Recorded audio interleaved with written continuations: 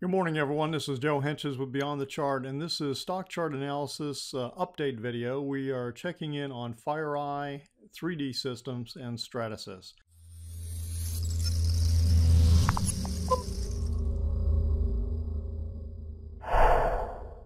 We're going to start off here with FireEye, and FireEye had come down, just a brief review, this big, large drop here that occurred from February into May.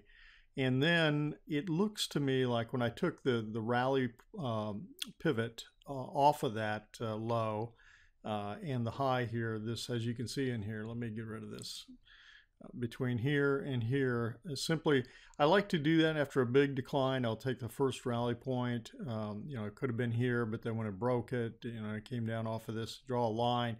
It seems like it's in a little bit of a box.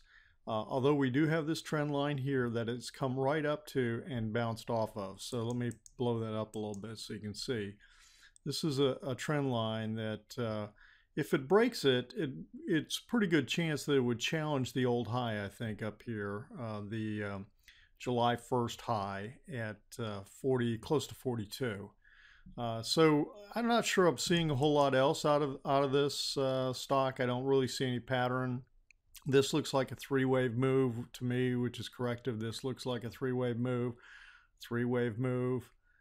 This looks like a potential five-wave, although I haven't analyzed it closely. So my best guess is breaks to trend line. It's going to be up here around 42, and then we'll just have to see, does it break out of this kind of congested box, or does something else form or happen with this stock?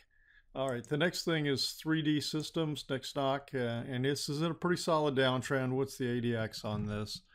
ADX is 44. Again, pretty solid downtrend. Anything over 20 means to me that ADX is trending. It starts getting over 25 and especially over 30, and you are in a very solid, tight downtrend. Now, we're getting a little bit of divergence between this point and this point. Let me show you. Okay, see on the indicators, RSI, demand index, and even on the directional movement, DI minus and even DI plus. We're getting some divergence, but in this market and in a strong downtrend, you got to be really, really careful trying to play divergences. I mean, we look at this trend line here. This is a 21-day moving average. It is straight down. It is steeper than a 45-degree angle. The 55 is down. The 10 is below and down. So, to jump in and say, I'm going to buy, you better have a really good reason to do that. And so right now, I think the movement is to the downside. When you look at the overall corrective action, I think we've had five moves to the upside. I think, let me zoom back out of this. Yes. Okay. 5 primary moves to the upside. And so I look at this and think we've got a fairly major correction that needs to happen here. You're going to be correcting everything from this point to this point, okay? And so, how deep is that going to go? And, we'll just have to continue to watch. If you say that this is looking like a WXY because we had an ABC zigzag in here, and then when I got this 3-wave, it looked like a very logical X connecting wave, and this has turned into a complex combined corrective action. So now we're getting another A, B, C type move. So the question is, where is C going to stop? I mean, if Y is equal to W in terms of points, this has got a long way to go. But we'll just have to see. I mean, there's no guarantee it's going to go a lot further, but then on the other hand, there's nothing that says this has got to stop going down. So right now, best interpretation is this is a downtrend. This would have been I've been looking to get back into to go short on this, but then it gapped, gapped down, and you just couldn't get in. This, I kind of hesitate, given that we get the divergence. I'd rather see a little bit more of a pullback or something over the 10. So right now we're just kind of continue to watch it.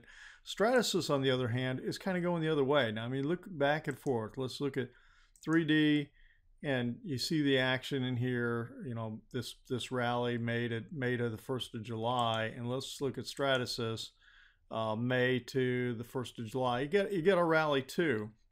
But 3D Systems, while this is kind of going up here, 3D Systems rolled over and went down. So Stratasys has been acting stronger, but here's my concern. An impulse wave to the upside keeps pushing higher. This is a lot of overlap waves in here. Plus I'm seeing like what looks like 3 waves.